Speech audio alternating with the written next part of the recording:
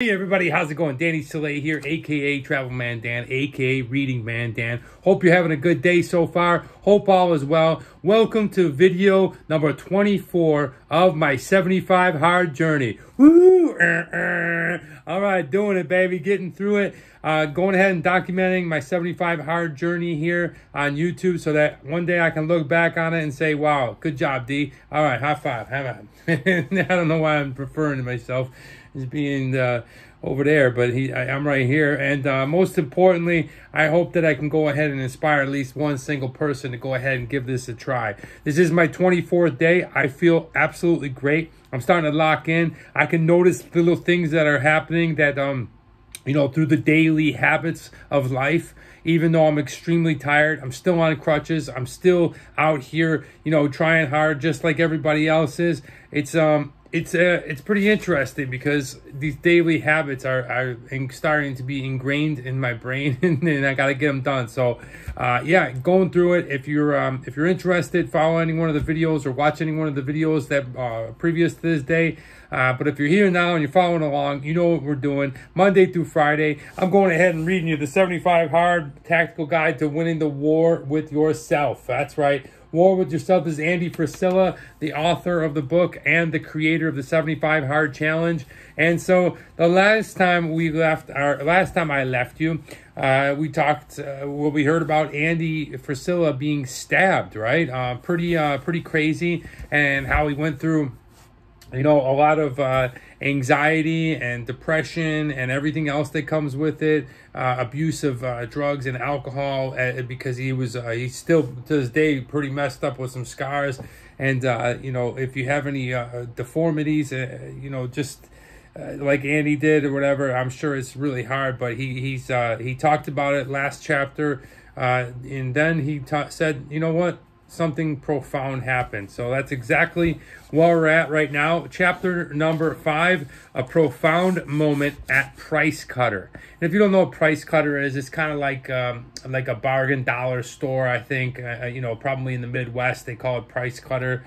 99 cents. We have like Big Lots throughout the United States. There's a lot of these places, but I think that's what Price Cutter is. But let's find out what it is. And each and every day, Monday through Friday, I'm going to be reading you the chapter of the book. So here we go. I was pushing the cart through Price Cutter, shopping for some groceries. Okay, so it's probably their supermarket.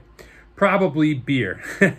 I know what you mean, Andy. Hey, what you guys think of yesterday's video? Pulling out the old beer set. Damn, I miss it. Anyway, we're here to read this. I came to the end of an aisle and accidentally bumped into somebody else's cart as they were turning around the corner. I started to say, I'm sorry, still looking in my cart, but then I looked up, and here's the reality. I couldn't really tell at first whether the person in front of me was a man or a woman, because his or her face was so badly burned. And guess what?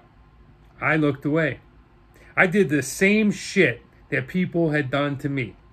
But this lady, that's what she was, didn't miss a beat. Hey, she said, what the fuck happened to your face?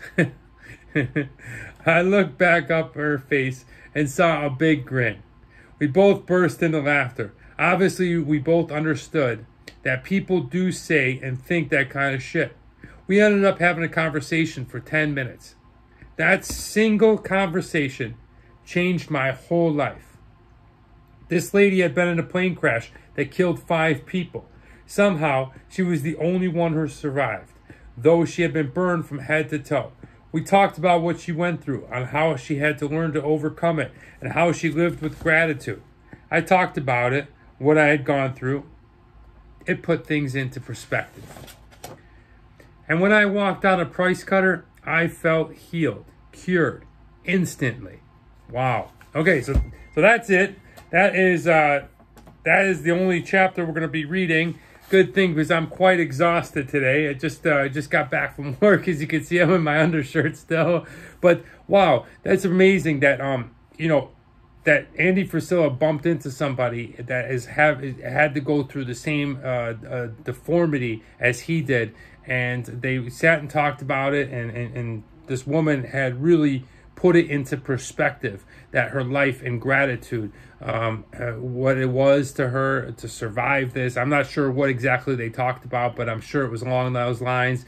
Just amazing to hear, and it changed them instantly. And we're going to find out more as I come back to you tomorrow. Just going to make a quick short one today, guys. I'll read you more tomorrow about what's going on in this journey. And so the idea is that not only do you have all the stuff out there that's already out there on this challenge, but you also have my YouTube videos that you can follow along with, and you can listen to the book, and you can listen to, you know, the stories that Andy went through that helped inspire him. And we're seeing a turning point, or we're learning about a turning point in his life that, you know, eventually brought him to this challenge. So I hope you found some value in today's lesson. I hope that you know, were entertained.